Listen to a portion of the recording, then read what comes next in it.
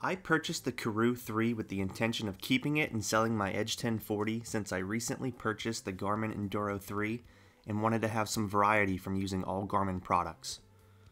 This is the startup between the 1040 and the Karoo 3.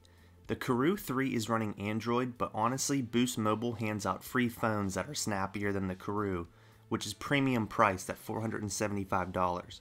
These are both solid cycling head units, but you will notice that one is a lot more refined than the other. For tracking accuracy, both units are comparable, with no major issues. Garmin is the more reliable one, as you will see in a few examples, which makes sense for a sat-nav company that has been developing professional aviation, marine, and military GPS receiver hardware for decades. The elevation data recorded by the Karoo was 300 feet less than the Garmin. The 1040 calibrates elevation when you start the device and again when you begin a ride. With the Karoo, you really don't know if you have a GPS fix or if your elevation is calibrated. If you have phone service, make sure you have your phone connected with the Karoo app via Bluetooth and get the unit tracking before you start a ride so it calibrates instead of riding from a cold start. The 1040 will also begin measuring your distance in feet as you begin a ride, providing reassurance you are recording. But with the Karoo, you're at 0 until it turns 0.01 as you hope you are recording. The Karoo is in yellow and the Edge is in blue. They're lined up good on this bridge. On this bend, the Karoo took it short, the Garmin took the actual path. I'm riding on the right side of the road here on this gravel route, and the Karoo is on the left. The Karoo is hanging off the bridge here. And again, the Karoo wants to be on the left side of the road for some reason. As for street map data, these two are basically using the same data sets. The Karoo uses OpenStreetMap.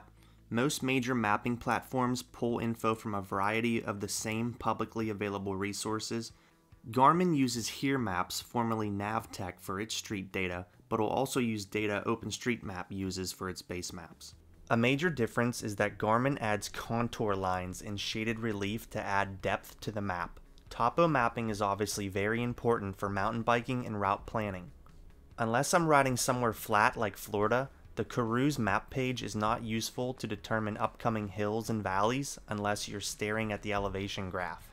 That being said, the Karoo does do a nice job with a bright yellow line with arrows showing your route.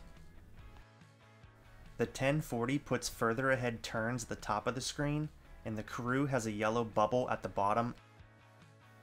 Upcoming turns are very similar with a tone and a yellow folder with tabs popping up at the bottom of the Karoo.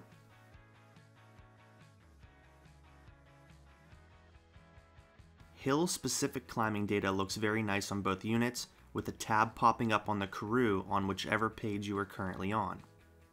The difference is a dedicated Climb Pro page will pop up on the Garmin units. The non-hill specific elevation data tracking field on the Karoo definitely looks better and performed better with smaller hills than the Garmin, as the scale on the 1040 was less easy to see small elevation changes.